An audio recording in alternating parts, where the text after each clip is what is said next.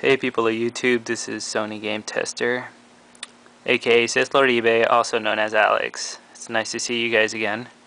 Well, I'll be covering a type of lock screen. I'm reviewing it. You could get it on Cydia. It's called Typophone 4.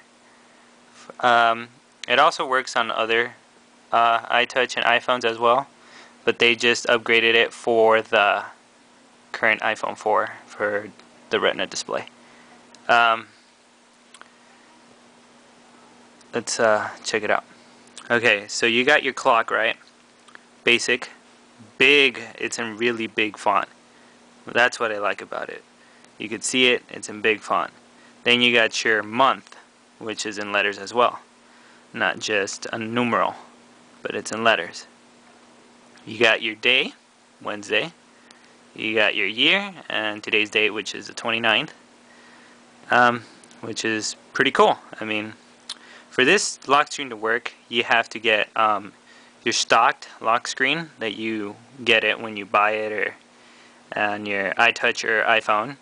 You have to get the clock lock screen removal. I'll have that on the video description. That you could also get it from Cydia.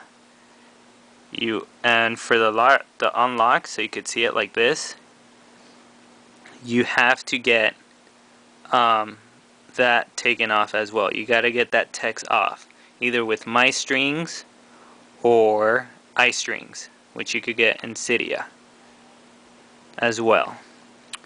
That's basically what this lock screen is. My review for this, I would say I would give it an 8.5 out of 10. If I were to be the developer of this lock screen, I would make a few modifications. I would add animation to it.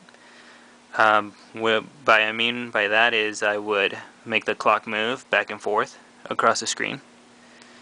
From the end of this number to the end of this number, to the end of this letter, to the end of this to the letter of the R of September, which would just go back and forth, you know,